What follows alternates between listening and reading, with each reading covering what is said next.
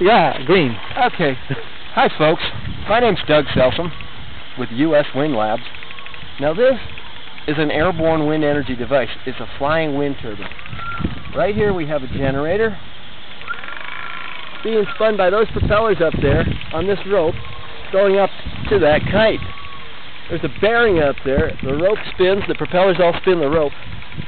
This project cost, this turbine cost about $20 to build. I think the rope was $2 and some cents from Home Depot. That's our drive shaft. The propellers are made from yardsticks from Home Depot. Those are 61 cents each. That was the real budget breaker. This project was 18 yardsticks at 61 cents each.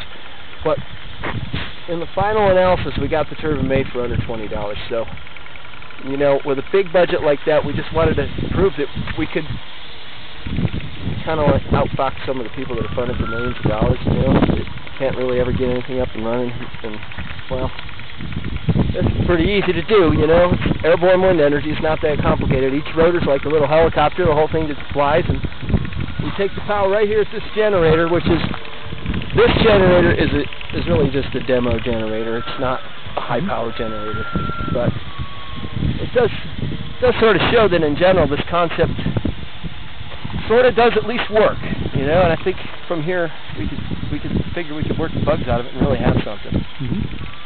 So another shining example of USWINDLABS.